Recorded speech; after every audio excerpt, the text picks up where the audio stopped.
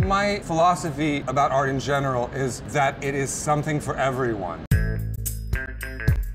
I'd like to think that I offer something for someone who doesn't know anything about art, who's just going for vacation or whatever, parking their car and going, wow, what's going on here? This is cool. When I see public at large getting excited about art, I think it's great. I mean, I think that art is very much needed in people's lives.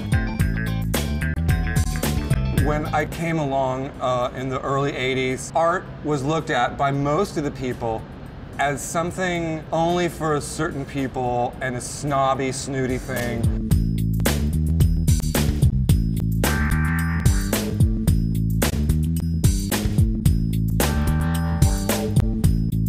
An important part of my philosophy about reaching out and being accessible to everyone.